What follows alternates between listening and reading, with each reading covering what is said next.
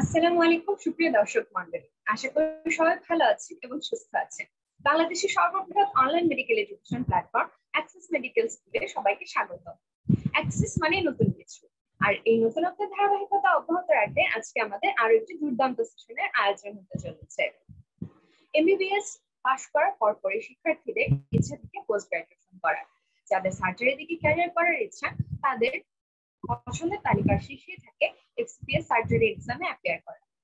তীব্র প্রতিযোগিতামূলক এই পরীক্ষার মধ্যে অংশগ্রহণ করে সফলতা অর্জন করতে হলে প্রয়োজন সঠিক তথ্য এবং সঠিক গাইডলাইনের।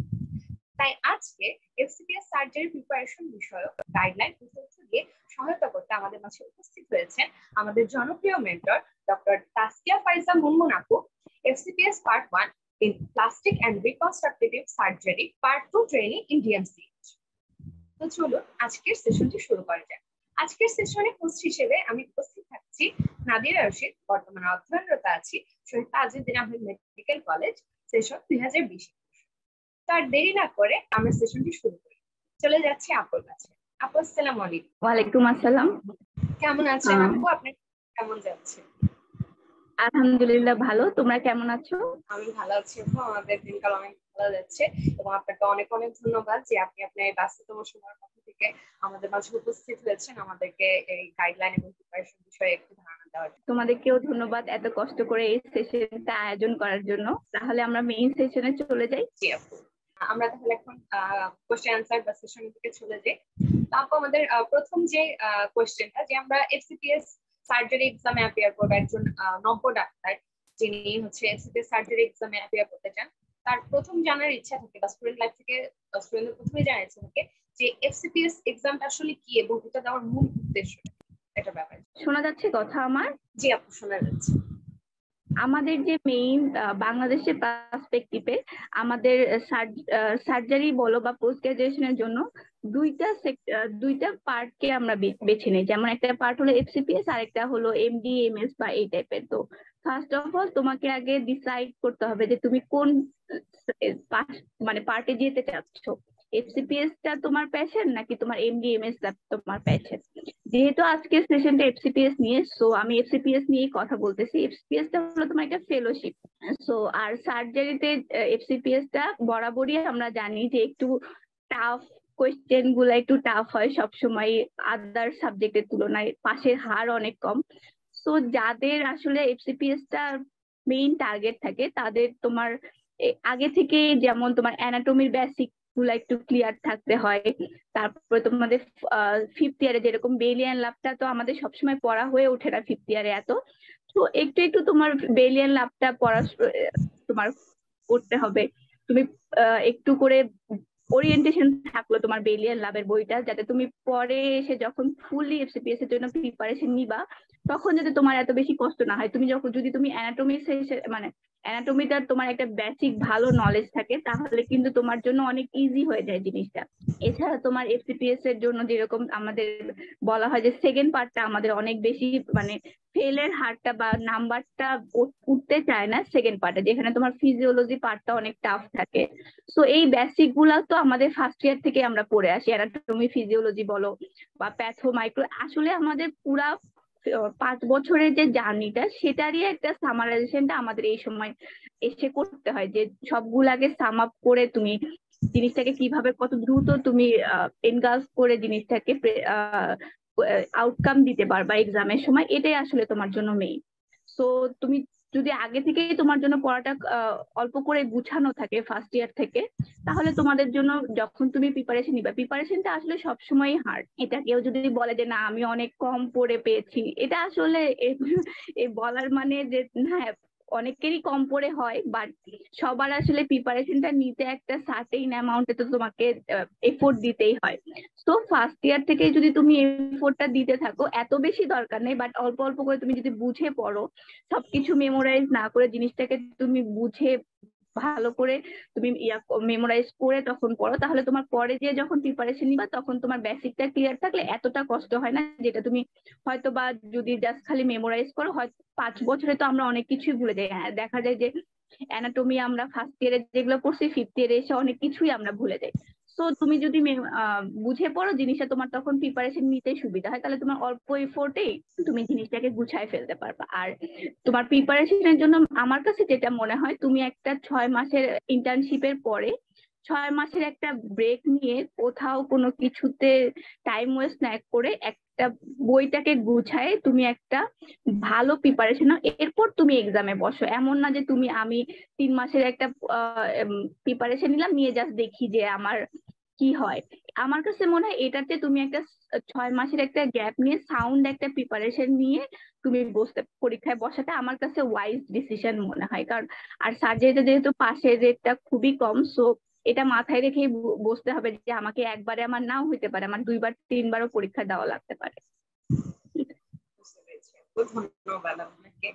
তো আপু আমরা এফসিপিএস এর ব্যাপারে তো জানি, কিন্তু কেউ যদি সার্জারিতে ক্যারিয়ার করতে চায় তাহলে সে এফসিপিএস ছাড়াও আর কি কি ডিগ্রি নিতে পারে? যেমন আমাদের বাংলাদেশে আছে এমএস এর জন্য, আগে একটা কনসেপ্ট ছিল যে কেউ যদি ব্রাঞ্চে যেতে যায় তার জন্য তোমার এমএস টা হলো সবচেয়ে ভালো। কিন্তু এখন যেহেতু এফসিপিএস এ আমাদের নতুন একটা সিস্টেম আসছে যে আগে এফসিপিএস এ তুমি কোনো মাদার সাবজেক্টে গেলে মিড টার্ম দেওয়ার পরে ওইখান থেকে তুমি ব্রাঞ্চে চলে যেতে পারতা। তুমি সাবজেক্টটাকে চেঞ্জ করে হয়তোবা তুমি জেনারেল সার্জারিতে আসো, জেনারেল সার্জারি থেকে মিড টার্ম পরীক্ষা দেওয়ার পরে তোমার কোনো ব্রাঞ্চ যদি পছন্দ থাকে সেখানে তোমরা সুইচ করতে পারতা। বাট এখন গত বছর থেকে এই নিয়মটা চেঞ্জ করে ফেলছে। তুমি যদি কোনো ব্রাঞ্চে দাও তোমাকে ব্রাঞ্চেই দিতে হবে, সেটা ফার্স্ট মানে পার্ট 1 থেকেই তোমাকে সেটা চুজ করতে হবে। আর যদি তুমি মাদার সাবজেক্টে দাও মানে জেনারেল সার্জারিতে দাও তাহলে তোমাকে পুরাটা ওই সাবজেক্টেই কন্টিনিউ করতে হবে। সো এখন বেশিরভাগই এফসিপিএস দেখা যায় যে মাদার সাবজেক্টের তুলনায় তোমার ব্রাঞ্চের সাবজেক্ট গুলা বেশি চুজ করে। আর এছাড়া তো এমএস আছে, এমএস এ তো তোমার ব্রাঞ্চের জন্য আমরা দিতে পারি। আর যেটা হয় যে সবাই বলে যে ব্রাঞ্চে এফসিপিএস পাস করাটা, সেকেন্ড পার্ট পাস করাটা একটু ডিফিকাল্ট, বাট দেখা যাক কি হয়।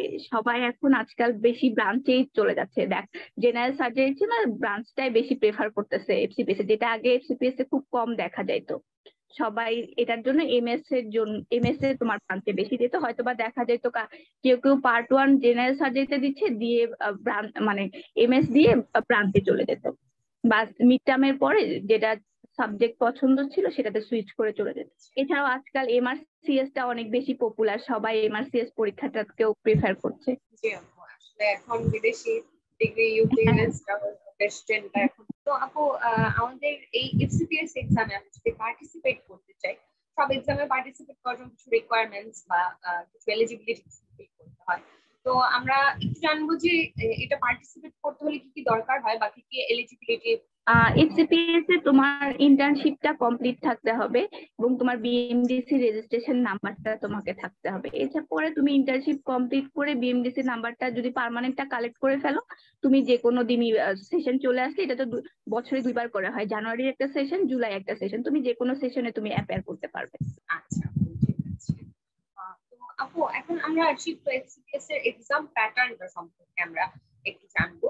সেটা হচ্ছে যে এফসিপিএস আসলে টোটাল কয়টা পার্টে এক্সাম দিতে হয়? এই প্যাটার্নটা আমাদের সময় থেকে লাস্ট আমরা এবার জুলাই যেবার দিলাম, এই সময় পর্যন্ত 3টা পার্টি হতো, মানে পরীক্ষাটা তোমার 3 দিনে হতো, first part, second part and third part. First পার্টে যেমন তোমার ছিল অ্যানাটমি, এমব্রায়োলজি, হিস্টোলজি এই পার্টটা। সেকেন্ড পার্টে ছিল তোমার ফিজিওলজি, বায়োকেমিস্ট্রি, স্ট্যাটিস্টিক্স, তারপরে তোমার ইমিউনোলজি, এই জিনিসগুলা। আর থার্ড পার্টে তোমার ছিল মাইক্রোবায়োলজি এবং বেলিয়ার ল্যাব। তো তোমার 3টা পার্টেই থাকে, বাট থার্ড পার্টে বেলিয়ার ল্যাবের প্রেফারেন্সটা বেশি থাকে।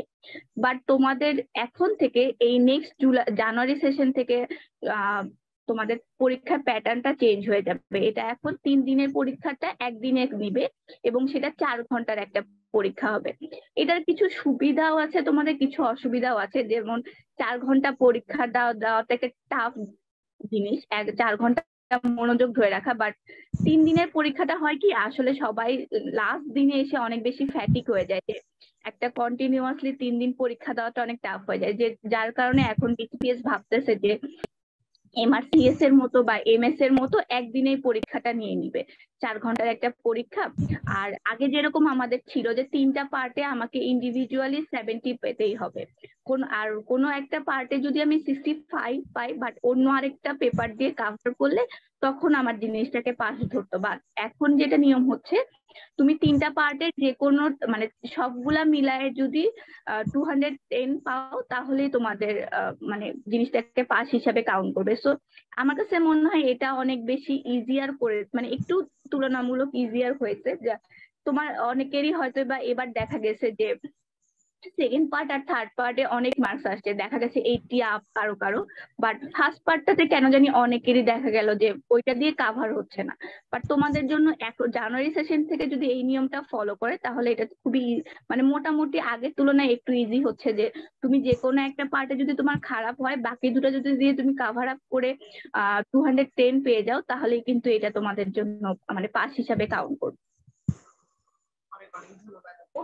তো আমরা আসলে যেটা বুঝতে পারলাম এখন থেকে যে নতুন সিস্টেমটা হবে এটা আসলে সুবিধা অসুবিধা দুটোই আছে। হ্যাঁ, সব একদিকে জিনিসেরই তো সুবিধা অসুবিধা থাকে। একদিনে এক্সাম হয়ে যাওয়ার ক্ষেত্রে আমাদের ফ্যাটিক যেটা আপনি বললেন যে কমে আসছে, বা 3 দিন এক্সাম দেওয়াটা আসলে বেশ প্রেশারের একটা ব্যাপার। হ্যাঁ, 3 দিনটা। আর এই ক্ষেত্রে তোমার যেহেতু 4 ঘন্টা পরীক্ষা, সেহেতু তোমার মাইন্ডটাকে একটু কুল রেখে যদি তুমি 4 ঘন্টা জিনিসটাকে ধৈর্য ধরে পরীক্ষাটা দিতে পারো তাহলে আমার মনে হয় ইনশাআল্লাহ এবার সার্জারিতে যে রেজাল্ট হয়েছে আর সামনে আরো ভালো রেজাল্ট হবে। আপু এফসিপিএস পরীক্ষার যে এই এই পুরো পার্ট গুলো বা ফুল ডিগ্রিটা কমপ্লিট করতে আসলে কত বছর সময় লাগে? সরি আপু, তোমার কথাটা বুঝতে পারি নাই, নেটওয়ার্ক একটু ঝামেলা। এফসিপিএস ফুল এই যে আমাদের এই ডিগ্রিটা কমপ্লিট করতে টোটাল কত বছরের মতো সময়? এইটা যেরকম আমাদের এখন নিয়ম অনুযায়ী, আগে তো ছিল 4 বছরের ট্রেনিং, বাট এখন যে নিয়মটা হয়েছে তোমাদের 2 বছর একটা কোর ট্রেনিং করতে হয়। তুমি যদি ব্রাঞ্চেও যাও সেক্ষেত্রে তোমাকে 2 বছর জেনারেল সাবজেক্টে ট্রেনিং করতে হবে, তারপর একটা মিড টার্ম পরীক্ষা হবে। মিড টার্মের পরে যদি তুমি মাদার সাবজেক্টেই থাকো তুমি মাদার সাবজেক্টেই কন্টিনিউ করে যাবা বাকি 3 বছরের ট্রেনিংটা। আর যদি না তুমি ব্রাঞ্চে থাকো সেক্ষেত্রে তুমি ব্রাঞ্চে তোমার যে স্পেশালাইজ সাবজেক্ট, যেমন আমার প্লাস্টিক সার্জারি, সো আমি তখন বাকি 3 বছরের ট্রেনিংটা প্লাস্টিক সার্জারিতে করব। বাট ফার্স্টের 2 বছরটা সবাইকে এনি ব্রাঞ্চ বা সে যদি জেনারেল সার্জারিতেও হয় তাকে ওই 2 বছরের ট্রেনিংটা আগে জেনারেল সার্জারিতে করতে হবে। তারপরে তুমি মিড টার্ম পরীক্ষা দিবা, মিড টার্ম পরীক্ষা দিয়ে পাশ করলে তুমি বাকি যে 3 বছরের ট্রেনিংটা তুমি করতে পারবা।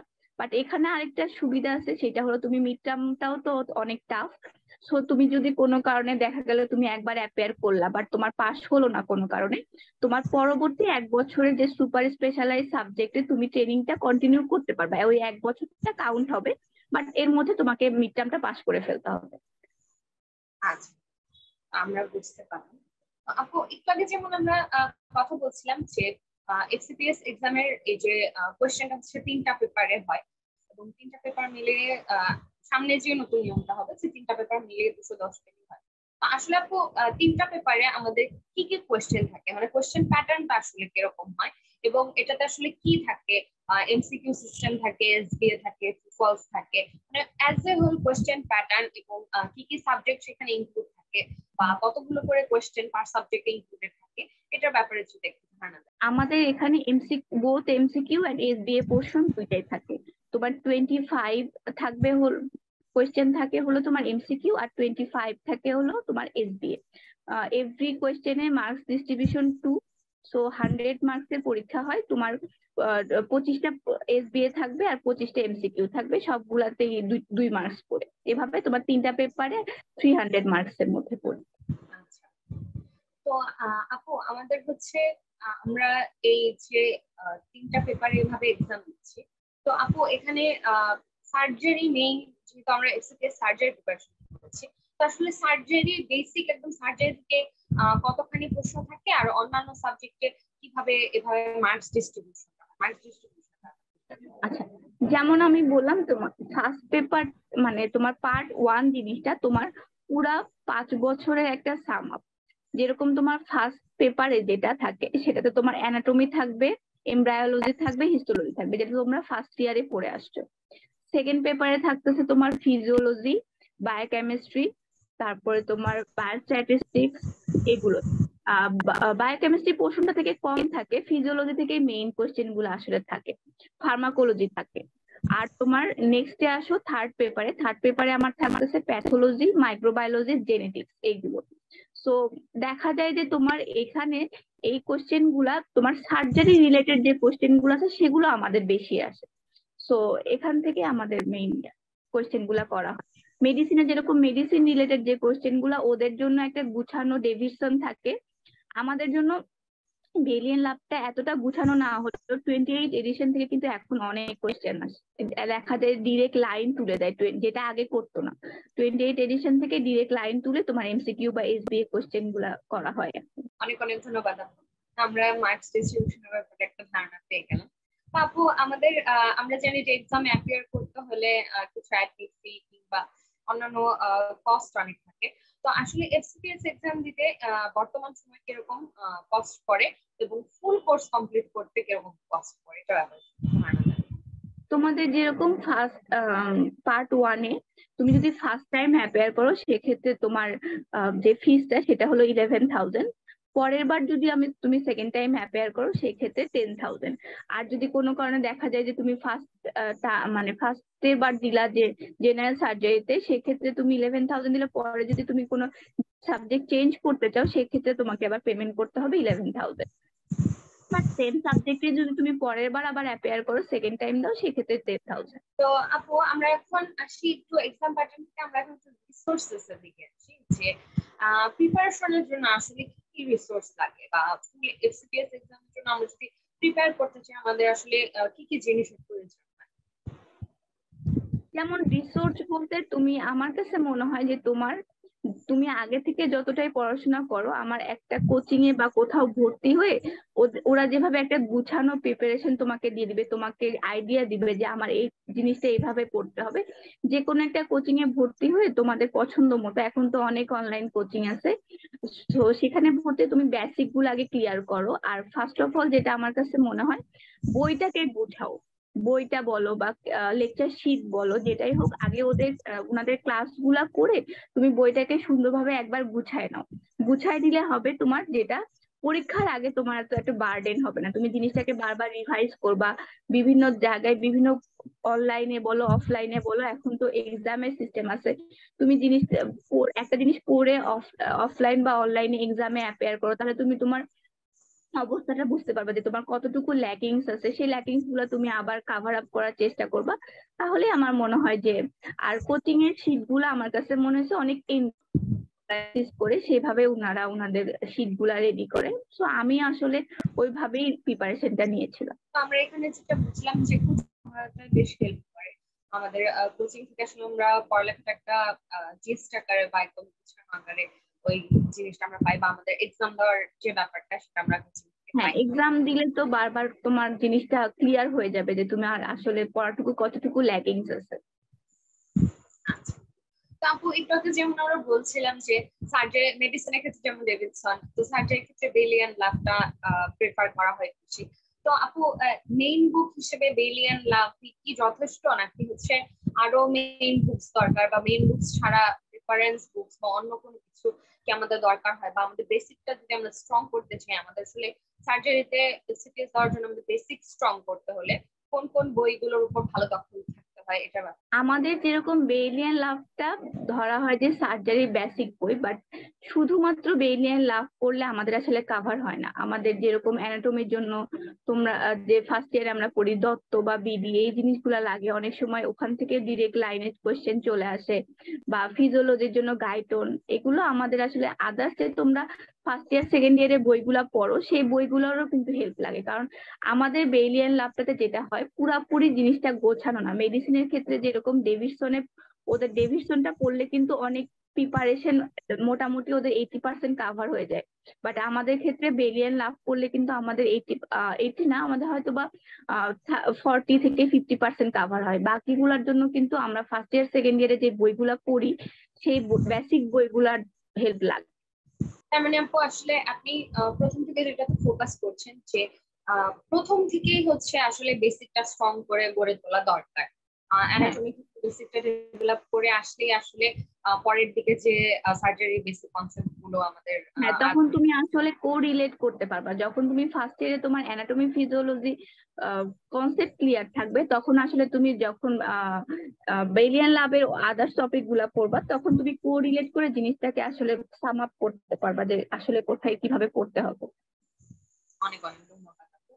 তো আপু আমরা যেটা বলছিলাম যে কোচিং এ তো আমরা এক্সাম দিবই, কিন্তু সেই সাথে কি আমাদের প্রশ্ন ব্যাংক সলভ করতে হবে, বা প্রশ্ন ব্যাংক যদি আমরা সলভ করি সেটা কি প্যাটার্নে সলভ করা উচিত, বা কিভাবে সলভ করা উচিত, এটা ব্যাপারে যদি একটু ট্রিক্স শেয়ার করেন।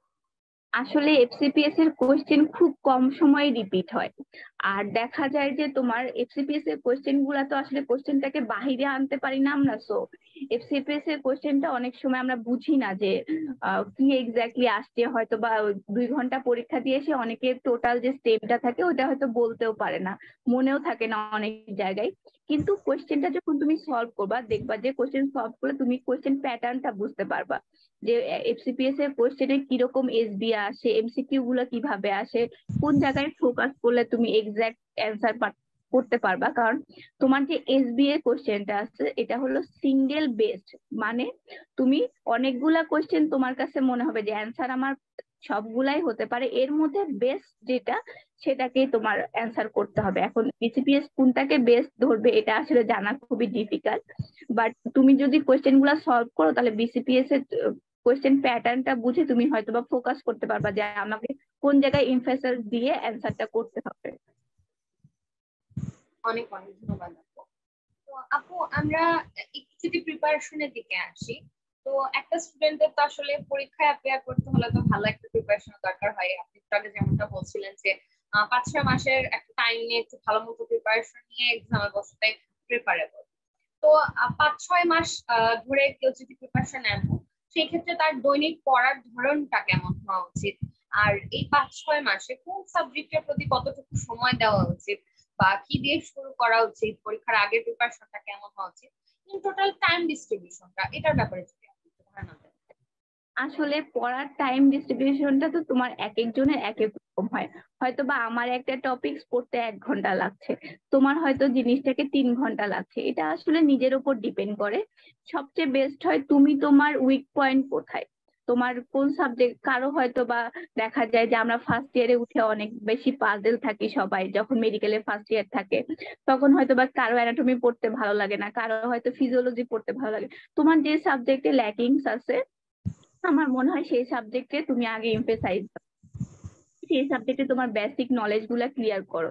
ফার্স্টে তুমি যেটা মেইন কাজ সেটা হলো তুমি পড়াটাকে গুছাও, বেসিক কনসেপ্ট গুলা ক্লিয়ার করো। দেন তোমার ধরো আমি যদি একটা 6 মাসের প্রিপারেশনের কথাই বলি, আমি 4 মাসের বইটাকে গুছাই ফেললাম, আমি আমার বেসিক কনসেপ্ট গুলা ক্লিয়ার করলাম, আমি আমার উইক পয়েন্ট গুলাকে আইডেন্টিফাই করলাম, করে পরবর্তী যে 2 মাস আছে সেই 2 মাস আমি জাস্ট পড়াটাকে রিভাইজ করলাম, এক্সামে অ্যাপিয়ার করলাম, তারপরে তোমার বারবার জিনিসটাকে রিকল করলাম, তাহলে তোমার একটা সাউন্ড প্রিপারেশন হয়। আসলে এটা আসলে কয় ঘন্টা পড়বে এটা টোটালি ইন্ডিভিজুয়ালের উপর ডিপেন্ড করে। এটা আসলে কার কোনটা পড়তে কতটুকু সময় দরকার, কিংবা কোনটার উপর আগ্রহ বেশি সেটার উপর আসলে টাইম।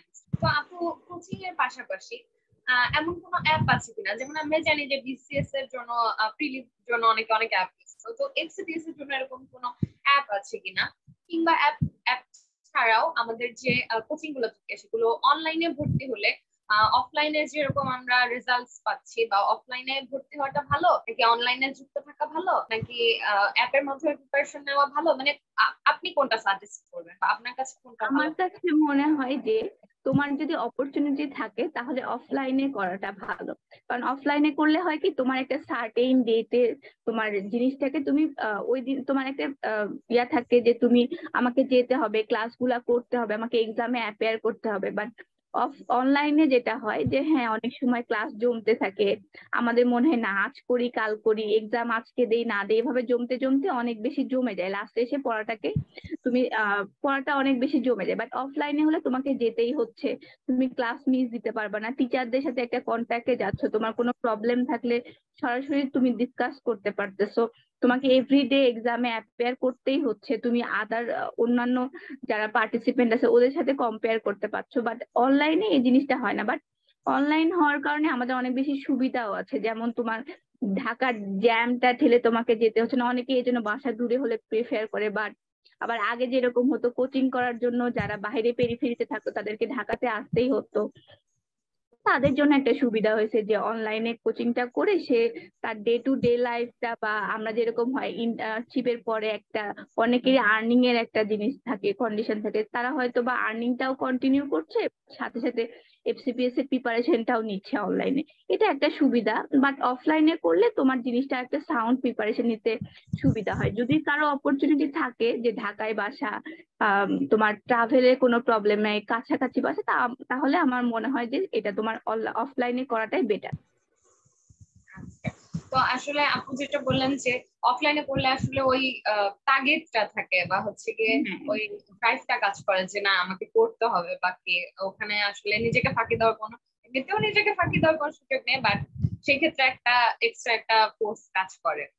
হ্যাঁ, আজকে মানুষজনকে পড়তে দেখলেও তো আমাদের কি হয়, আমরা যখন হোস্টেলে প্রিপারেশন নেই কোনো প্রফের জন্য, পাশের রুমে কাউকে পড়তে দেখলেও তো আমাদের মনে হয় যে না আমাকেও একটু পড়তে হবে, কাইন্ড অফ এই টাইপের ড্রাইভটা কাজ করে ভালো অফলাইনে। এটাই। তো আপু আমরা হচ্ছে যদি প্রসিজারের ক্ষেত্রে যাই, যে FCPS পরীক্ষায় যে আসলে বসতে হয় সেটার জন্য আসলে কি কি প্রসিজার ফলো করতে হয় বা অ্যাপ্লাই করতে হয় কিভাবে? এটা কি অনলাইনে অ্যাপ্লাই করতে হয় নাকি অফলাইনে অ্যাপ্লাই করতে হয়, বা ডকুমেন্ট গুলোই বা আমরা সাবমিট করবো কিভাবে? আপনি বলেন যে ইন্টার্নশিপ কমপ্লিট থাকতে হবে বা রেজিস্ট্রেশন নাম্বার লাগবে, তো এগুলো আমরা সাবমিট করবো কিভাবে বা কি কি প্রসিজার ফলো করতে হয়, সিট বুকিং দিতে হয় কিভাবে, এগুলোর ব্যাপারে এখন তোমাদের পুরাপুরি এটা অনলাইন সিস্টেমে চলে আসছে। যেরকম তুমি তোমার পেমেন্টটা করবা হলো এটা ইউসিবি আর হলো ঢাকা ব্যাংকের মাধ্যমে ওরা পেমেন্টটা নেয়। তুমি পেমেন্টটা করে আসার পরে ওদের একটা মানি রিসিপ্ট দিয়ে দেয় এবং ওদের একটা সিরিয়াল নাম্বার থাকে। এটা দিয়ে তুমি যদি ফার্স্ট টাইমে অ্যাপিয়ার করো সেক্ষেত্রে তোমার কিছু ডকুমেন্টস লাগে, যেমন তোমার BMDC রেজিস্ট্রেশন লাগে, তোমার একটা ছবি লাগবে, তোমার সাইন লাগবে, সাইনের কপি, দেন তোমার আরো কিছু ডকুমেন্টস লাগে। সেই সবগুলো ডকুমেন্টস এর একটা লিস্ট ওখানে দেওয়া থাকে। এটা দিয়ে তুমি ফার্স্ট টাইমে একটা প্রোফাইল ক্রিয়েট করে ফেলবা। করার পরে তোমার একটা পাসওয়ার্ড থাকবে, তোমার একটা নিজস্ব প্রোফাইল থাকবে, এর মাধ্যমে তুমি লগ ইন করতে পারবে। নেক্সট টাইম যদি তুমি আরো বেশি বার মানে সেকেন্ড টাইম বা থার্ড টাইম পরীক্ষায় অ্যাপিয়ার করো তখন আর এত কিছু লাগে না। তুমি জাস্ট ওই প্রোফাইলে ঢুকে তুমি পেমেন্টটা করবা, পেমেন্টের রিসিপ্টের ছবিটা দিলে তোমার জিনিসটা হয়ে যাবে। হ্যাঁ, এরপর তোমার এলিজিবিলিটি একটা লিস্ট দেয় ওরা, যে কে কে পেমেন্ট করলো, কার কার এলিজিবল হলো। সেক্ষেত্রে ওই লিস্টটা অনুযায়ী তোমরা অ্যাডমিট কার্ডের একটা ডেট দিয়ে দেয়, অ্যাডমিট কার্ডটা উইথড্র করতে পারবা। আর যেটা হয় যে এটা আসলে খুব কমই দেখা যায় যে বলা হয় যে কেউ যদি 25 মার্কসের কোনো সাবজেক্টে কম পায় কোনো পেপারে, সেক্ষেত্রে তোমার নেক্সট টাইম আর পরীক্ষায় বসতে পারবে না, পরের বার অ্যাপিয়ার করতে পারবে না। কিন্তু এরকম আসলে দেখা যায় না যে কেউ 25 এর কম পাইছে। অনেক অনেক ধন্যবাদ আপু, এটার ব্যাপারে আমরা আসলে ক্লিয়ার ধারণা পেলাম। আপু এই ক্ষেত্রে আমরা FCPS তো দেখছি, কিন্তু MBBS শেষ করার পর তো আসলে সবার সব দিকে ট্রাই করার ইচ্ছা থাকে। তো আপু FCPS এর পাশাপাশি কেউ যদি BCS এর প্রিপারেশনটা নিতে চায় তাহলে এটা কি নেওয়া যাবে কিনা বা নেওয়াটা ঠিক হবে কিনা? যেহেতু BCS এবং FCPS এর প্রিপারেশন প্রায় অনেকটাই আলাদা, তা আসলে একটা স্টুডেন্টের কি করা উচিত? একটাতে ফোকাস দেওয়া উচিত নাকি দুটোর জন্য ট্রাই করা উচিত, কি করা উচিত? আসলে আমার কাছে যেটা মনে হয় সেটা ফার্স্টে তুমি ইন্টার্নশিপ করার সময় তো তুমি বুঝতে পারবা যে আসলে তুমি সার্জারিতে যেতে চাও বা অন্য কোনো সাবজেক্টে যেতে চাও। সেক্ষেত্রে আমাদের যে পার্সপেক্টিভ যে আমাদের আসলে সার্জারিতে যেতে গেলে BCS টা আসলে খুব ইম্পর্টেন্ট। সো আমার মনে হয় তুমি আগে ফার্স্টে ফোকাস করো, যে মাইন্ড সেট আপ করো, তুমি আগে BCS এর জন্য ট্রাই করবা না FCPS এর জন্য ট্রাই করবা। যে কোনো একটার দিকে আগানোটাই বেটার। বাট তুমি যদি কন্টিনিউ করতে পারো BCS প্লাস FCPS, যেহেতু দুটার প্রিপারেশন টোটালি ডিফারেন্ট, এটা একটু ডিফিকাল্ট হয়ে যায়। তুমি হয় এটা করতে পারো যে আমি আগে FCPS টা পাস করে নিয়ে দেন আমি BCS এর জন্য প্রিপারেশন নিবো, কারণ BCS টা তো একটা লেন্দি প্রসেস। তোমার 2-3 বছর লেগে যায় পুরা একটা বিসিএস কে শেষ করতে, মানে রিটেন থাকে, প্রিলি থাকে, ভাইবা থাকে। সো এর মধ্যে আমার মনে হয় যেহেতু এফসিপিএস টা 6 মাসের গ্যাপে একটা কোর্স, তো এফসিপিএস টা তুমি যদি প্রিপারেশন নিয়ে তুমি এফসিপিএস টা পাস হয়ে গেলে তখন তুমি একটু রিল্যাক্সে বিসিএস টা পড়তে পারবা, প্লাস তুমি ট্রেনিংটা কন্টিনিউ করতে পারছো। আমার এমনও থাকে কারো হয়তো এফসিপিএস টা মেইন প্রায়োরিটি না, সে আগে বিসিএস টাকেই প্রায়োরিটি দিচ্ছে, সেক্ষেত্রে তুমি আমার মনে হয় বিসিএস এর প্রিপারেশনটা নাও। বিসিএস এর প্রিপারেশনটা নিয়ে যদি ফার্স্ট টাইম তোমার বিসিএস হয়ে যায় তো আলহামদুলিল্লাহ, সেক্ষেত্রে তোমাকে তো উপজেলা লেভেলে পোস্টিং দিবে, তখন ফার্স্টের 2 বছর তো তোমাকে ওই উপজেলা লেভেলে তোমাকে ডিউটি করতে হবে, সেই ক্ষেত্রে তুমি ওই 2 বছর তো একটা সাউন্ড প্রিপারেশন নিয়ে ফেলতে পারতেছো। ওই সাউন্ড প্রিপারেশন নিয়ে তুমি একটা পরীক্ষায় অ্যাপিয়ার করে ফেললা, দেন তোমার 2 বছরে উপজেলার ট্রেনিংটাও ডিউটিটাও কাউন্ট হয়ে গেল, তারপরে তুমি এসে এফসিপিএস এর ট্রেনিংটা শুরু করতে পারবা। বা তুমি যদি চাও যে তুমি হ্যাঁ আমার পোটেনশিয়াল আছে, আমার অ্যাবিলিটি আছে, আমি দুটাকে একসাথে রান করতে পারবো, অবশ্যই তো প্রিপারেশন নিতে পারবা। আচ্ছা, অনেক অনেক ধন্যবাদ। আমরা আসলে যেটা বুঝলাম যে একটার দিকে ফোকাস করাটা আসলে বেটার, দুটো করে পরে কোনোটাই না হলে আসলে একটা অনেক বেশি ফ্রাস্ট্রেশন চলে আসে।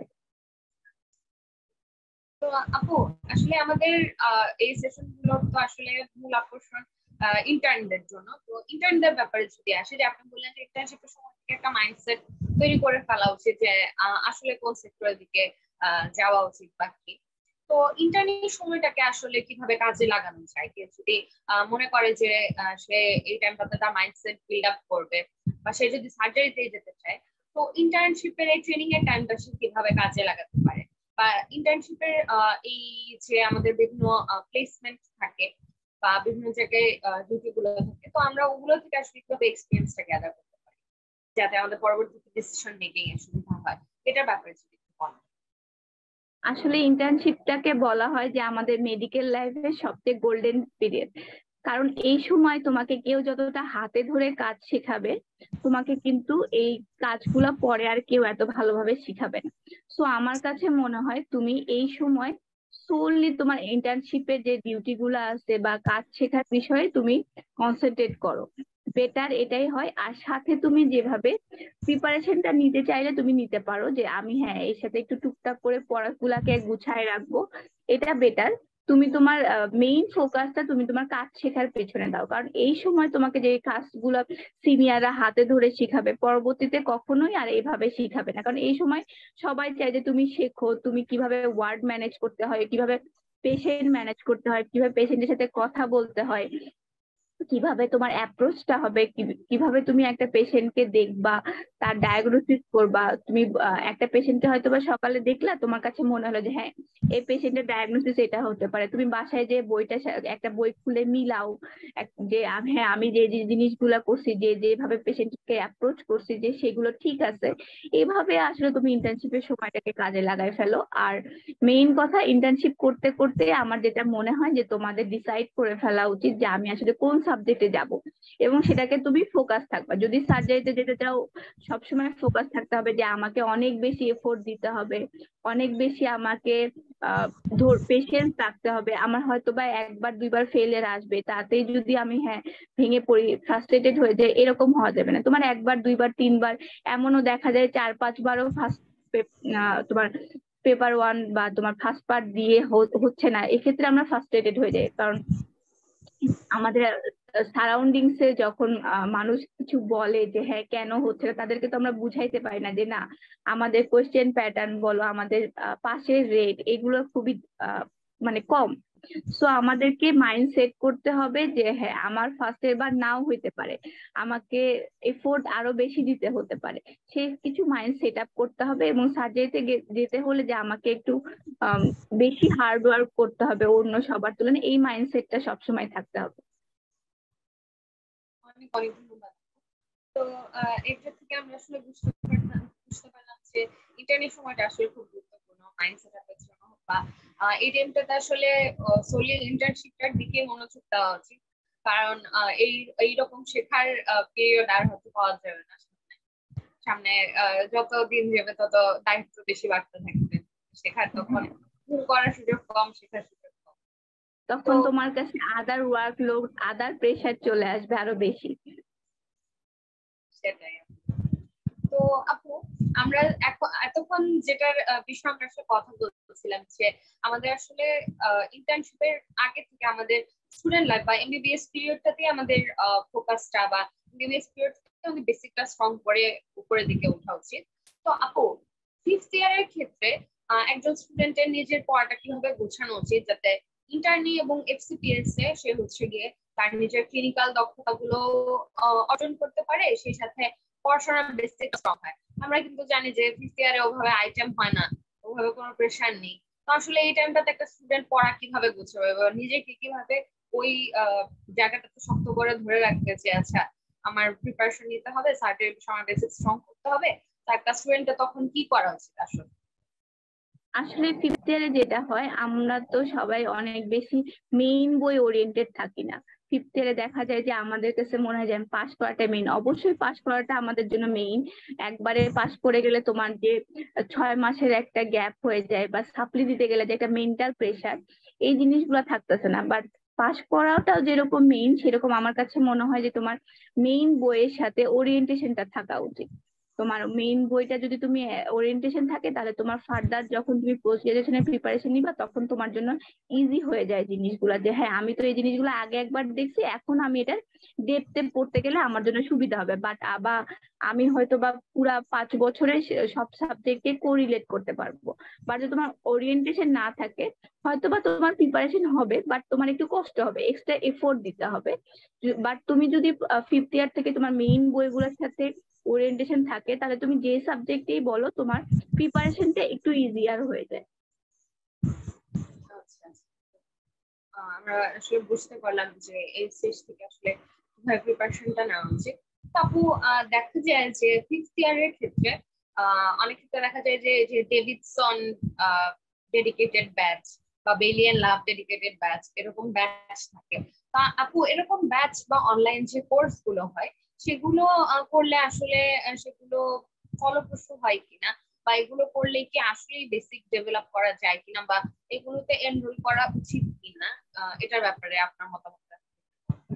আসলে আমাদের সময় তো এই ব্যাচগুলা ছিল না।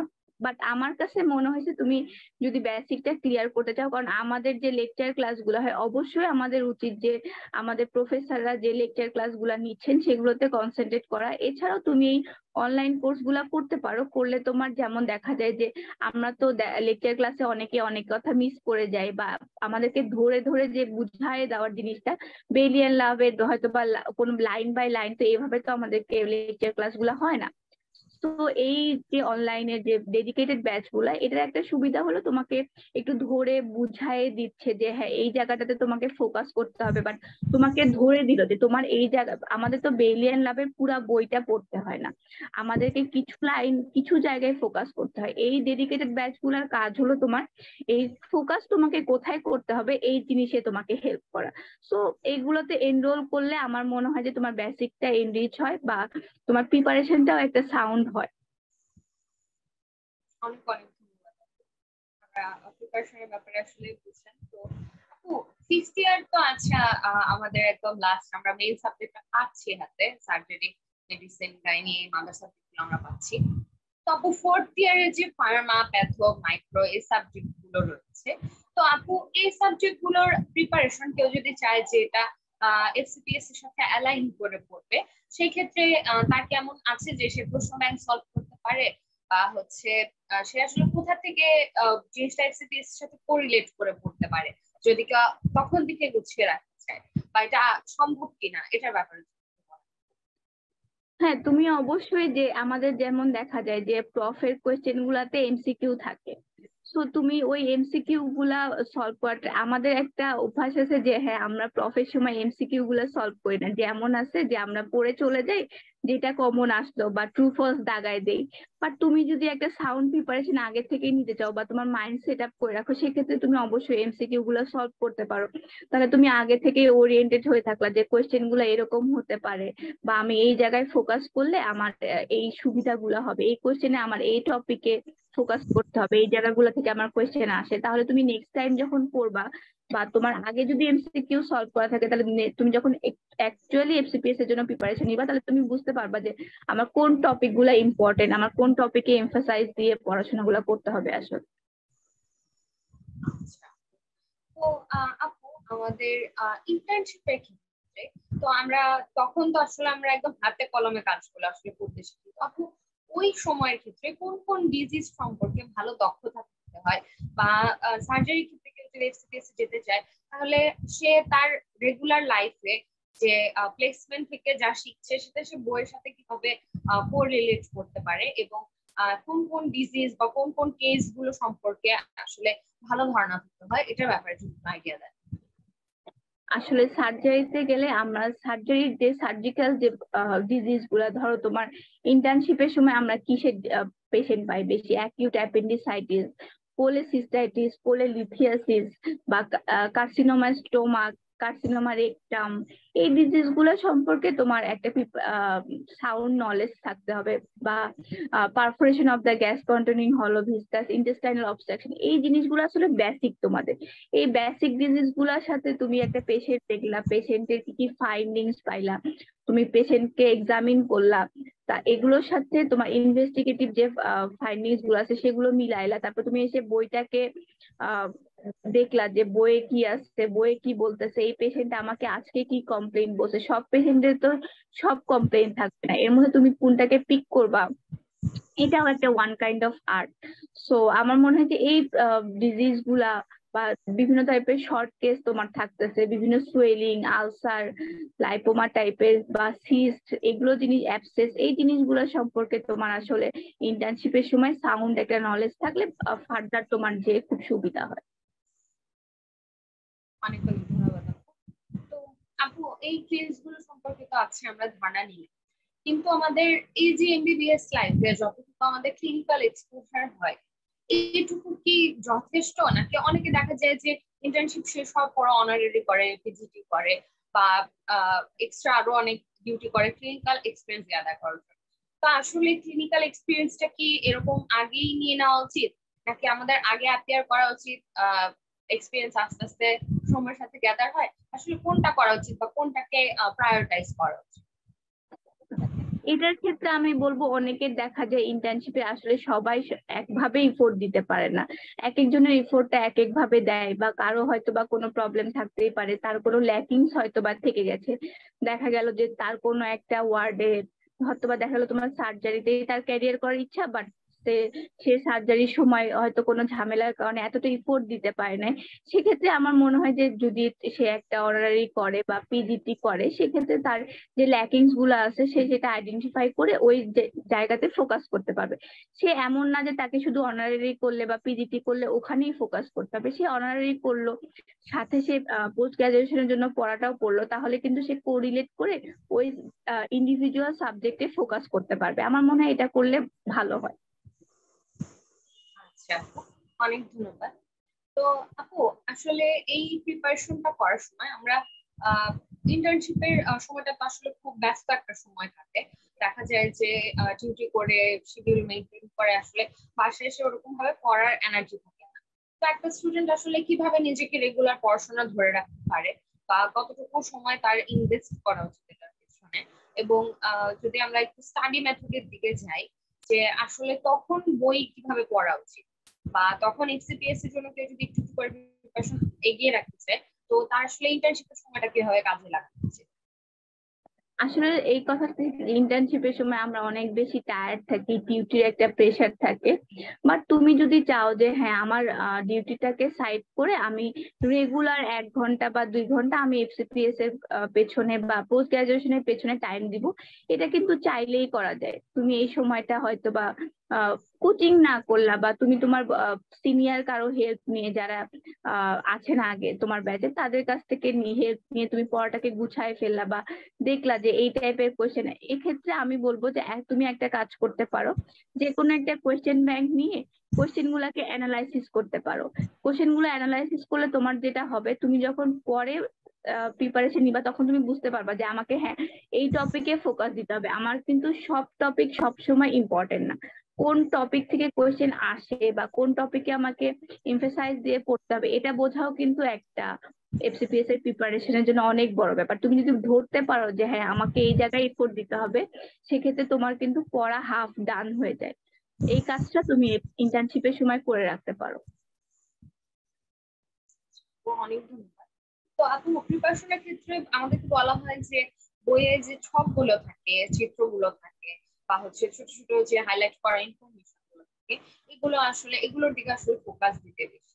তো আসলে আপু স্টাডি মেথডটা কেমন হলে সব ধরনের ইনফরমেশন কভার করা সম্ভব হয়, বা আসলে মেইন বইটা পড়ার সিস্টেমটা কি?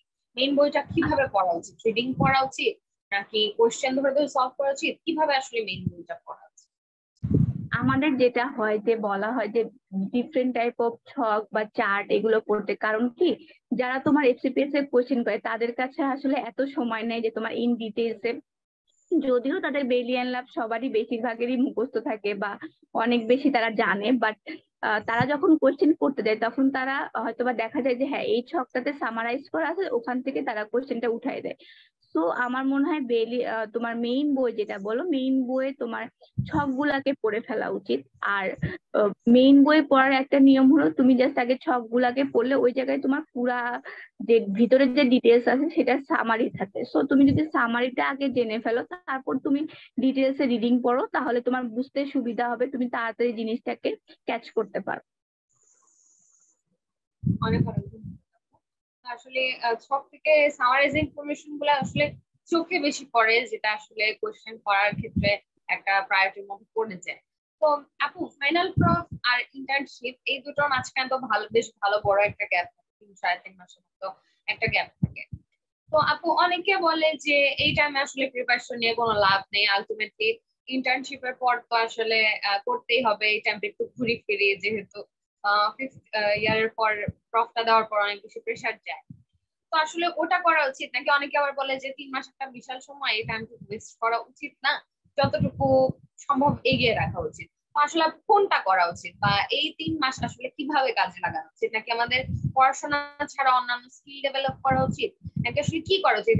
এই তিনটা মাস আসলে কিভাবে স্পেন্ড করা উচিত যেটাতে আমরা একটা অপটিমাম গোল অ্যাচিভ করতে পারি? আসলে আমাদের দেখা যায় মেডিকেল লাইফটা অনেক বেশি হ্যাট্রিক থাকে। সো আমার মনে হয় যে 3 মাসের এই টাইমটা আসলেও কিন্তু তুমি 3 মাস ফুললি পাও না। এর মধ্যে দেখা যায় যে 2 মাস বা 1.5 মাস আসলে পাওয়া যায়। আর তখন তো রেজাল্টের একটা টেনশন অবশ্যই থাকে। আমার মনে হয় ইন্টার্নশিপের পরপরই পড়াশোনার এত প্রেশার নেওয়ার কিছু নাই। তুমি জাস্ট 1-2 মাস একটু রিল্যাক্স করো, কারণ তোমাকে সবসময় মাইন্ডসেটে রাখতে হবে যে আমি এই প্রিপারেশনে আসছি, আমাকে পোস্ট গ্রাজুয়েশন করতে হলে বা আমাকে ফার্দার লাইফে এই পড়াগুলো পড়তেই হবে। সো এত বেশি টেনশন নেওয়ার দরকার নেই যে না আমাকে এই 3 মাসেই সবকিছু শেষ করে ফেলতে হবে, আমাকে প্রিপারেশন নিতে হবে। তুমি সবসময় মনে রাখবা যে আমাদের সবসময় মনে রাখা উচিত যে আমাদেরকে পড়াশোনা করতে হবে, আমি রিল্যাক্স একটা পড়াশোনা করবো। এই জন্য তুমি একটা, যেহেতু ফাইনাল প্রফটা সবচেয়ে কঠিন, সো আমার মনে হয় এরপর 1-2 মাস, 1 মাস বা অ্যাটলিস্ট তো একটা রেস্ট বা মাইন্ড একটা রিফ্রেশমেন্ট দেওয়াই উচিত। তারপরে তুমি হয়তো বা টুকটাক প্রিপারেশন নিতে পারো। আর আমাদের যেমন দেখা যায় যে আসলে 3 মাস আমরা রেস্ট নিতে চাইলেও রেস্ট নিতে পারি না, আমাদেরকে মনে হয় যে না এখন পড়া উচিত। হয়তো বা তুমি ম্যাক্সিমাম 1 মাসের একটা রিল্যাক্স বা রিফ্রেশমেন্ট নিতে পারো, বাট পরে তোমার নিজের কাছে মনে হবে না আমার একটু পড়াশোনা করা উচিত। তখন দেখবা যে সেইভাবে আসলে ওই 3 মাসের গ্যাপটা হয় না সবার জন্য।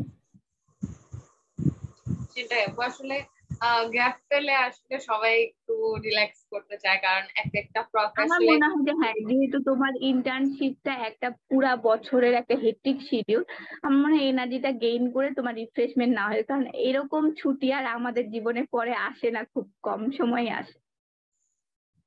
সেটাই আসলে কন্টিনিউয়াস প্রেশার নিতে নিতে কিন্তু আসলে এফিসিয়েন্সি অনেকটা কমে আসে, তো একটা ব্রেকও আসলে জীবনে দরকার। তারপর হ্যাঁ, এই এফসিপিএস এর যে এক্সামটা, এটার ক্ষেত্রে আমাদের আসলে এক্সাম আমরা যখন দিচ্ছি, এখন যেহেতু একদিন এক্সামটা চলে আসছে, তো আমাদের ওই দিনের পারফরমেন্সটা আসলে খুব ম্যাটার করতেছে। তো এই ক্ষেত্রে আপু এক্সাম হলের যে আমাদের পারফরমেন্স, একটা তো থাকে আমাদের সারা বছর পারফরমেন্স, আর একটা হলো এক্সাম হলে পারফরমেন্স।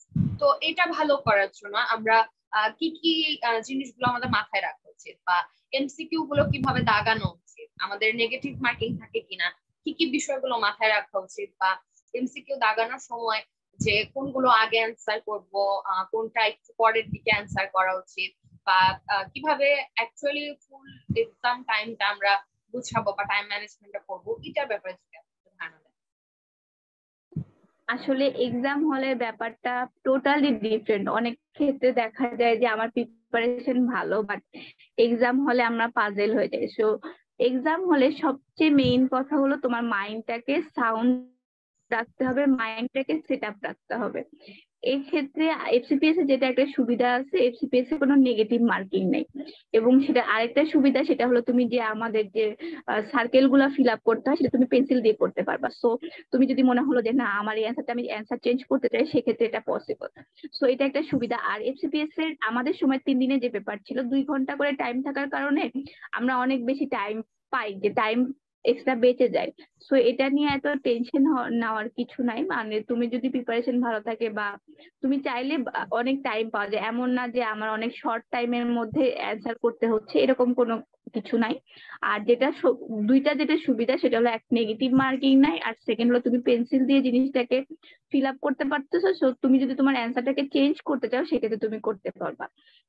আর অ্যান্সারের বিষয়ে যেটা এমসিকিউ আর এসবিএ দুইটা, অনেকেই দেখা যায় যে এসবিএ টাকে অ্যান্সার করাটাকে আগে প্রিফার করে, কারণ এই সময় মাইন্ডটা একটা ফার্স্টে, এক্সামের ফার্স্টের দিকে তো আমাদের মাইন্ডটা একটু সাউন্ড থাকে, আমরা একটু রিল্যাক্স থাকি মোটামুটি। সো তখন দেখা যায় যে এসবিএ তে যেটা হয় যে তুমি কোন ক্লুটাকে আগে প্রায়োরিটি দিবা, সেটা বুঝতে পারাটা অনেক বেশি ডিফিকাল্ট। সো অনেকেই প্রেফার করে যে এসবিএ পোর্শনটা আগে আগে অ্যান্সার করে দেন এমসিকিউ পোর্শনে চলে যাও।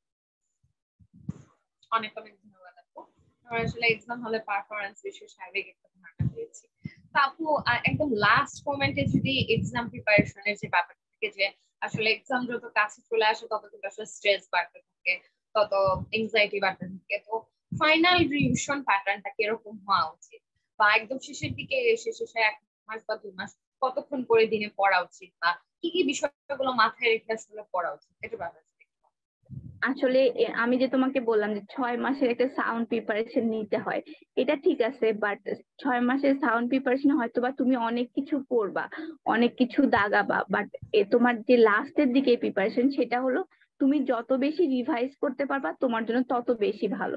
তুমি হয়তো বা আগে অনেক কিছু ইন ডিটেলস এ পড়তেছো, বাট তোমার পরীক্ষার আগে কিন্তু সবকিছু ডিটেলস এ পড়ার সময় থাকে না।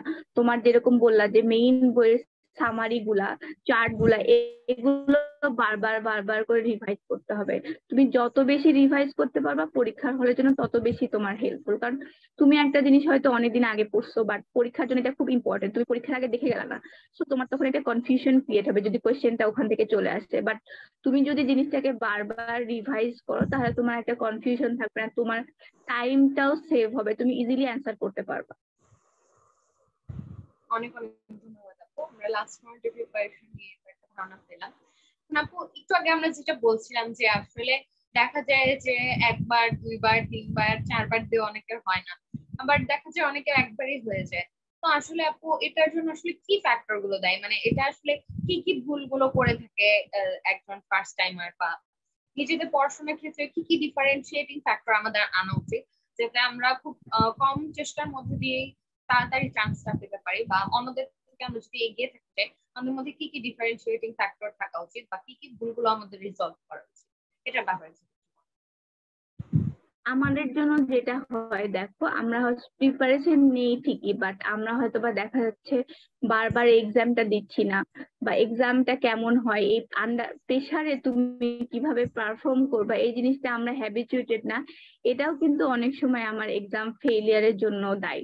সো আমার মনে হয় বারবার কোথাও এক্সাম দিয়ে দিয়ে প্র্যাকটিস করা, বা তুমি প্রেসারে তোমার মাইন্ডটাকে কিভাবে সেট আপ করতে পারো, এটাও অনেক বেশি সময় অনেক বেশি ইম্পর্টেন্ট। যে আমি পরীক্ষার হলে কিভাবে পারফর্ম করব, পরীক্ষার হলে আমি কোন জিনিসটার প্রতি এমফাসাইজ দিব, এই জিনিসগুলো আসলে মানে অনেক সময় তোমার পাস না হওয়ার বা ফেল হওয়ার কারণ হয়ে যায়। আসলে দেখা যায় যে অনেকেরই তো সবাই তো একটা সাউন্ড প্রিপারেশন নিয়েই পরীক্ষা দিতে যায়, বাট প্রিপারেশনের মধ্যেও তোমার মেইন জিনিসটা ওই 3 দিনের আসলে এনার্জিটা ধরে রেখে এক্সামে পারফর্ম করাটা অনেক বেশি ইম্পর্টেন্ট।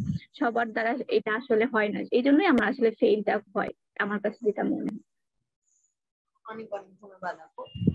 তো আপু এখন যদি একটু ক্যারিয়ারের দিকে আসি, যে একজন ক্যান্ডিডেট আসলে এফসিপিএস কমপ্লিট করার পর আসলে ডক্টর কোন পদে নিয়োগ পান, আর বাংলাদেশের ক্ষেত্রে আমরা যেমন বলি যে ডক্টরদের আসলে জব নিয়ে অনেক সমস্যা বা অনেক প্রবলেম ফেস করতে হয়, তো আসলে এফসিপিএস পাস করার পর আপু চাকরির অপরচুনিটি গুলা কেমন, বা জব সেক্টরটা আসলে কেমন, বা বাংলাদেশের প্রেক্ষাপটে কিরকম চাকরি করা সম্ভব আফটার কমপ্লিটিং এক্সপিরিয়েন্স, এটার ব্যাপারে যদি।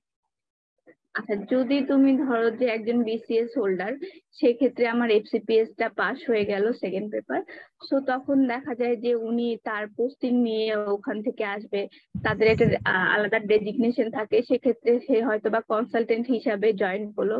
বা যদি তোমার বিসিএস টা না থাকে, সেক্ষেত্রে তুমি প্রাইভেট ক্যান্ডিডেট হিসেবে যে কোনো জব সেক্টরে যেতে পারো, কনসালটেন্ট হিসাবে জয়েন করতে পারো। এক্ষেত্রে এইভাবেই তোমার জিনিসটাকে আসলে আগায়। আর এফসিপিএস পাস করে গেলে আসলে আমার মনে হয় না যে জব সেক্টরে মানে এমন বেশি প্রবলেম থাকে। তো মেইনলি আসলে তোমার কমপ্লিট করাটাই তোমাকে ওই পুরা জার্নিটা আসলে সামনের দিকে আগায় নিয়ে যায়, এটা আসলে তোমার একটা ডিফিকাল্ট টাস্ক বা চ্যালেঞ্জ বলতে পারো। অনেক অনেক ধন্যবাদ আপু।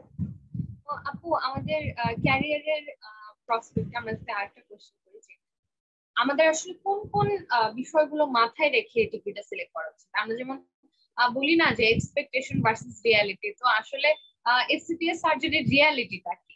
মানে এখানে আসলে অনেকে অনেক কিছু ভেবে আসে, বাট দেখা যায় যে আসলে ওরকম না, রিয়ালিটিটা ওরকম না, এত সহজ না। তো আসলে আপু এক্সপেকটেশন ভার্সেস রিয়ালিটি, তো আসলে জব সেক্টরটা কেমন, বা কেউ যদি এফসিপিএস সার্জারি করতে চায় তার কি কি বিষয়গুলো মাথায় রাখা উচিত? আসলে তোমাদের ফার্স্টে তোমাকে ডিসাইড করে নেওয়া উচিত যে হ্যাঁ তুমি ওয়েদার তুমি বাংলাদেশে থাকতে চাও নাকি তুমি দেশের বাইরে চলে যেতে চাও। যদি তুমি বাংলাদেশে থাকতে চাও, সেক্ষেত্রে তোমার কাছে দুইটা অপশন আছে, সেটা হলো তুমি বিসিএস দিবা আগে, নাকি এফসিপিএস বা পোস্ট গ্রাজুয়েশনের জন্য আগে প্রিপারেশন নিবা। তুমি আবার যদি তুমি বাইরে চলে যেতে চাও, সে বাইরের যে ডিগ্রি গুলো আছে সেগুলোর প্রতি ফোকাস করতে হবে। এটা করে অবশ্যই সার্জারিতে একটু তোমার প্রেশার থাকে আদার্স সাবজেক্ট গুলোর তুলনায়। সো তোমাকে অবশ্যই রিয়েলিটিটা মানতে হবে যে আমাকে যে কোনো আন্ডার প্রেসারে আমাকে কাজ করতে হবে, আমাকে এক্সট্রা এফোর্ট দিতে হবে। তোমার হয়তো বা দেখা যায় তোমার একটা মেন্টাল স্ট্রেংথ বলো, ফিজিক্যাল স্ট্রেংথ বলো, এই সবগুলোর প্রতি আসলে ফোকাস দেওয়া উচিত। যে অনেকে হয়তো বা চায় যে না আমি আমার ফ্যামিলি, যেহেতু যেমন মেয়েদের ক্ষেত্রে দেখা যায় যে আমাদেরকে বলা হয় কেন সার্জারিতে আমরা ক্যারিয়ার করতে চাই, আমাদের তো আমরা তো এত ইফোর্ট দিতে পারি না। সো সেক্ষেত্রে আমি বলবো যে তোমার যদি প্যাশন থাকে অবশ্যই সার্জারিতে তুমি যাও, কোনো সমস্যা নাই। বাট তোমাকে অনেকে দেখা যায় যে না আমি আমার ফ্যামিলি লাইফটাকে প্রায়োরিটি দিব, সেক্ষেত্রে আসলে কিছুটা হলেও হয়তো বা হ্যাম্পার হতে পারে কারো ক্ষেত্রে। বাট কেউ যদি জিনিসটাকে সুন্দরভাবে ম্যানেজ করতে পারে, আমার কাছে মনে হয় না যেটা ডিফিকাল্ট হওয়ার কথা। অনেক অনেক ধন্যবাদ। তো আপু আসলে একটু আগে আমরা যেটা বলছিলাম যে মিড টার্ম দেওয়ার পর কিন্তু আসলে মাদার সাবজেক্ট থেকে আমরা চাইলে এখন সাব স্পেশালিটিতে হচ্ছে ট্রান্সফার হতে পারি। তো আপু এখন মাদার সাবজেক্টে থাকাটাই বেটার নাকি সাব স্পেশালিটিতে থাকা বেটার, যেহেতু এখন সাব স্পেশালিটিতে সুইচ করাটা বেশ জনপ্রিয়? তো আপনার কাছে কি মনে হয় যে এই দুটো সুবিধা অসুবিধা কি, বা সাব স্পেশালিটিতে ক্যারিয়ার করলে আসলে সামনে ফিউচার কিরকম, এটার ব্যাপারে যদি একটু বলেন। আসলে না, তোমাকে যেটা বললাম যে এখন কিন্তু আর মাদার সাবজেক্ট থেকে তুমি মিড টার্মের পরে আর চেঞ্জ করতে পারবে না। তুমি যদি কোনো ব্রাঞ্চে যাও তাহলে তোমাকে পার্ট ওয়ানেই ব্রাঞ্চে চলে যেতে হবে। বাট এখন যেটা দেখা যায় সবাই আসলে ব্রাঞ্চটাকে প্রেফার করে, কারণ তোমার জেনারেল সার্জারিটা আসলে পুরোপুরি ভাগ হয়ে যাচ্ছে। তো আমার মতে মনে হয় ব্রাঞ্চে যাওয়াটাই বেটার। আর অবশ্যই জেনারেল সার্জারিতে তোমার একটা ট্রেনিং থাকলে সেটা তো অবশ্যই তার জন্য একটা প্লাস পয়েন্ট। সে জেনারেল সাবজেক্ট থেকে যদি ব্রাঞ্চে আসে অবশ্যই তার একটা কোয়ালিটি ডেভেলপ করেই সে আসবে।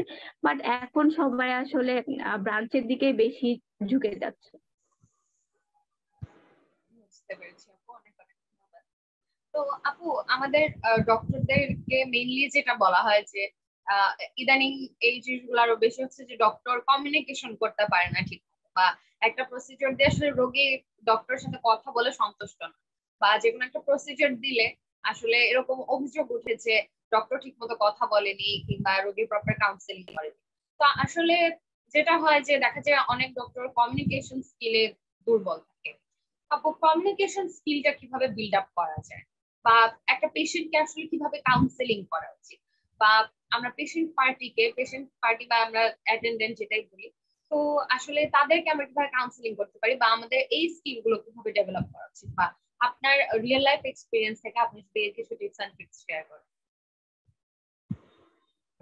এটার জন্য আমি অবশ্যই বলছি ইন্টার্নশিপটা গোল্ডেন পিরিয়ড, কারণ এই সময় তুমি পেশেন্টের সাথে যত বেশি কমিউনিকেট করবা তোমার এই স্কিল গুলা তত বেশি ডেভেলপ করবে। তুমি পেশেন্টের সাথে যত কথা বলবা তাদের তাদের একটা ল্যাঙ্গুয়েজ, তোমার ল্যাঙ্গুয়েজ কিন্তু সেম না।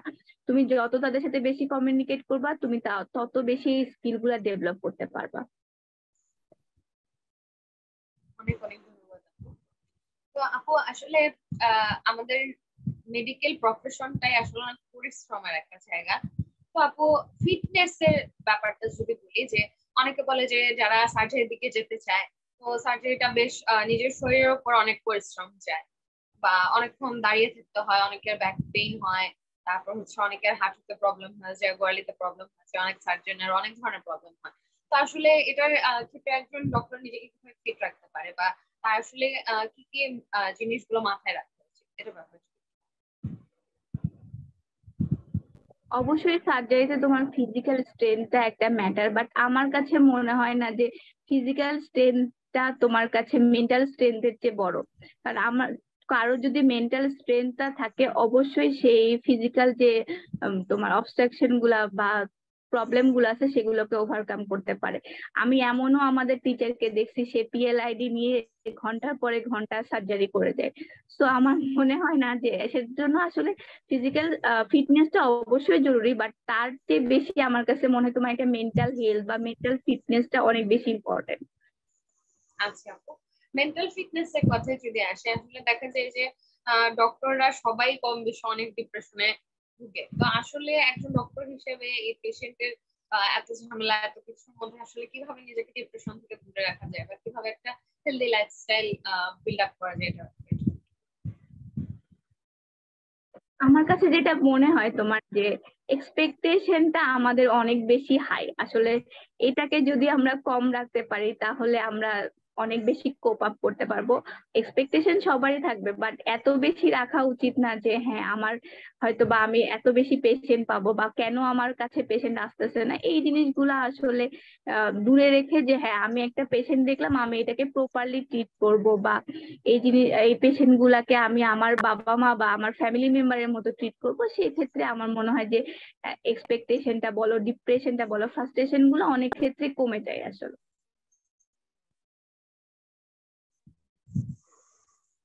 অনেক অনেক ধন্যবাদ আপু। তো আসলে এক্সপেকটেশনের কথা যেহেতু চলে আসে, তো আপু দেখা যায় যে কেউ হচ্ছে মেডিকেলে পড়লে আত্মীয় স্বজন সবাই বলতে থাকে যে ও তো ডাক্তার, ও তো পাশ করলেই লাখ লাখ টাকা কামাবে। তো আসলে আপু রিয়ালিটিতে এফসিপিএস এর আসলে বেতন স্কেলটা কিরকম, বা আসলে যেমন সবাই স্টুডেন্ট লাইফে থাকতে হয় যে পাশ করলে খালি টাকা আর টাকা, কিন্তু আসলে এফসিপিএস এসে রিয়ালিটিটা কেমন, বা কিরকম বেতন স্কেল থাকে, বা অনেকে যেটা বলে যে যাদের একটু আর্থিক অবস্থা খারাপ তাদের আগে বিসিএস টা দেওয়া উচিত, তারপর এফসিপিএস টা দেওয়া উচিত। তো এই ব্যাপারগুলো আসলে ফাইন্যান্সিয়াল ব্যাপারের দিকটা যদি বলেন, বেতন scale। আসলে আমাদের দেশের পার্সপেক্টিভে জুনিয়র ডক্টরদের অবস্থাটা আসলে আমরা বুঝতে পারি যে আসলে খারাপ, কিন্তু আশেপাশে আত্মীয় স্বজন বা রিলেটিভসরা তো তারা বুঝতে চায় না। তারা ভাবে যে হ্যাঁ এমবিবিএস পাস করলে অনেক টাকা, কিন্তু এটা বলা হয় যে যাদের একটু ফিনান্সিয়াল প্রবলেম আছে তাদের ক্ষেত্রে বিসিএস টা আগে দেওয়া উচিত, কারণ সেক্ষেত্রে তুমি একটা গভর্নমেন্ট জব করতেছো, তাদের একটা স্কিল মানে স্কেল অনুযায়ী তুমি বেতনটা পাচ্ছ। বাট তুমি যদি বিসিএস না থাকে, তুমি যদি প্রাইভেট ক্যান্ডিডেট হও সেই ক্ষেত্রে তোমার 6 মাস পর পর বিসিএস এ এফসিপিএস এর একটা অনারিয়াম দেওয়া হয়। সেটা এখন পর্যন্ত 20,000 পার মান্থ। সো 6 মান্থ পরে একটা 1,20,000 একটা তোমার অনারিয়াম দেওয়া হয়। বাট তুমি যদি বিসিএস করা থাকে সেক্ষেত্রে 9 গ্রেডের স্কেল অনুযায়ী তুমি তোমার স্যালারিটা পাবা। অনেক অনেক ধন্যবাদ আপু। তো আপু আসলে এফসিপিএস এর এই 20,000 টাকা দিয়ে তো আসলে বর্তমান সময়ে চলাটা খুব কষ্ট, প্লাস এতটা লং পিরিয়ড পরে আসলে টাকাগুলো একসাথে দেওয়া হয়। তো আপু এফসিপিএস চলাকালীন আসলে এক্সট্রা টাকা উপার্জন করার কোনো উপায় আছে কিনা, বা অনেকের দেখা যায় যে যেহেতু ফ্যামিলি ক্রাইসিসে থাকে, বা অনেকের অনেক ধরনের সমস্যা থাকে, সংসার চালানোর একটা ব্যাপার থাকে, তো আসলে এক্সট্রা টাকা উপার্জন করার কোনো উপায় আছে কিনা, বা এক্সট্রা ইনকামের কোনো সোর্স আছে কিনা, এটা।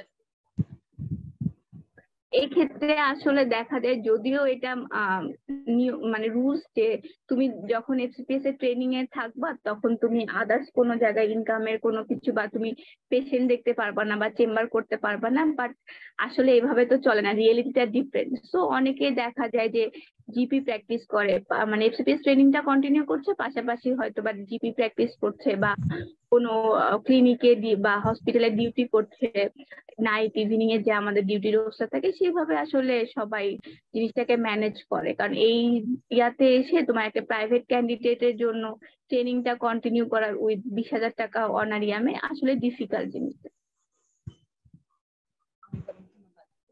তো আপু আমরা আমাদের সেশনের প্রায় শেষের দিকে চলে এসেছি। তো আমাদের শেষ প্রশ্ন যদি আমরা বলি যে আসলে বর্তমানে তো মোবাইলের যুগ, অনলাইনের যুগ, অ্যান্ড্রয়েডের যুগ।